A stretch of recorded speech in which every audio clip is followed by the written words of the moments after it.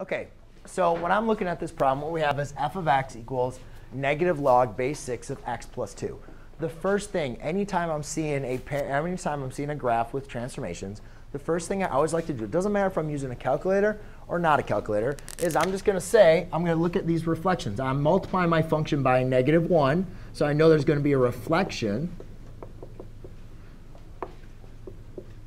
over the x-axis. And I know that also I'm adding a 2 inside the function, so therefore that's going to shift my function 2 units to the left.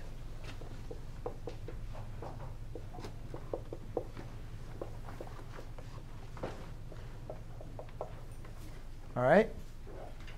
Now, the next thing that I'm going to be looking into is go ahead and determining what the parent graph is always going to look like. And we have to understand when we're graphing these to be looking for our parent graph. All right. So and you don't have to draw the parent graph, but a lot of times I would just like to explain this just to make sure we understand how everything's going to go. The parent graph for a logarithmic equation just looks like that. Y equals log base b of x. That's just what the parent graph looks like. All right? And we know that the parent graph has the point 1, 0. So when I'm applying my transformations, what I'm going to do is I'm going to change how these transformations are going to affect my graph. Right? So if this says to shift my graph 2 units to the left, I am going to take this graph, this point 1, 0, and shift it over 2 units to the left. So instead of being at the point 1, 0, Kyle, it's now going to be at the point -1, 0. So all I'm doing is just moving this point 2 units to the left. So my new graph is now going to contain a point -1, 0. It's going to look exactly the same. Right? But now all I did was I shifted it 2 units to the left. The last step is I have a reflection over the y-axis, x-axis. So therefore, I'm going to take the graph, and I'm going to flip it. So therefore, my graph's going to now look something like this. All right? Now, the important thing to understand is where our asymptote is. Our asymptote was previously at 0. So if I've shifted the graph over 2 units, where's my new asymptote? -2. So when drawing my graph, if I have an asymptote that's not in my axis or it's changed, I'm going to write in my asymptote. So now let's go ahead and write in what the domain and range is. For our parent graph, we know the domain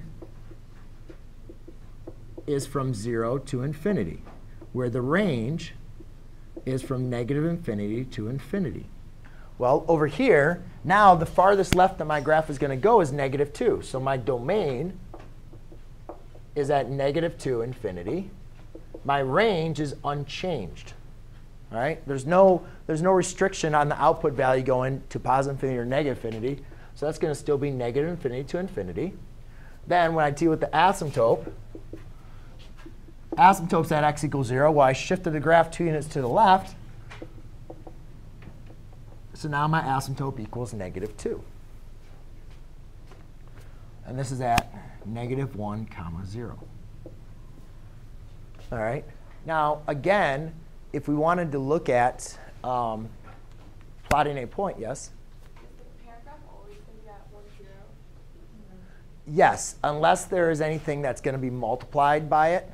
Like unless it's, when we have y equals log base b of x, that's correct. But if I have y equals a times log base b of x, that a will affect the y-intercept or the x-intercept. Okay? So if you do have a number, let's say instead of this, it's maybe multiplied by 3, then you'd want to make sure you graph what 3 log base b of x would be, because that's going to change now, because now your y-intercept would be at 3. Because that 3 is going to change what the x-intercept would be. OK? So ladies and gentlemen, that is your asymptote, domain range, and your graph looking up there. The other thing also to go through is, again, you guys can even look at this and look at another point. And this is exactly what we go through if I look at y equals log base 6 of x without any transformations, let's go and see if we can determine another point, right? And if you guys look at this, you could say, rewrite this in exponential form, 6 to the y equals x, right? We already know that if I did an xy table, and this is something you guys could use with a calculator or not, but we already know when y equals 0, x equals what? Y equals 0. Oh, I'm sorry, that's a negative. So let's keep that negative there. 6 to the equals negative x. Sorry. Transformations with keeping the reflection, not at least the thing. But we know without our transformation here, when OK, hold on. We don't need to write that. We can write it without. You can do that, but let's just keep it without the reflection, because I'll show you what to do. Here's going back to your parent graph. We know when 6 equals 0, or when y equals 0, x equals 1, right? So Garrison, going back to what your question was, how does it always look? Just make a table with your parent function. If there was a 3 here, you'd want to change it. And then if y equaled 1, we know that x would equal 6. So at 6, 1, 2, 3, 4, 5, 6, up there, right? Now, if I was going to go and graph this, I'm still going to shift this over 2 and then reflect over. So now it's going to be at 1, 2, 3, 4, down 1. So really, the graph goes something like that. It's much 4, comma, negative 1. OK?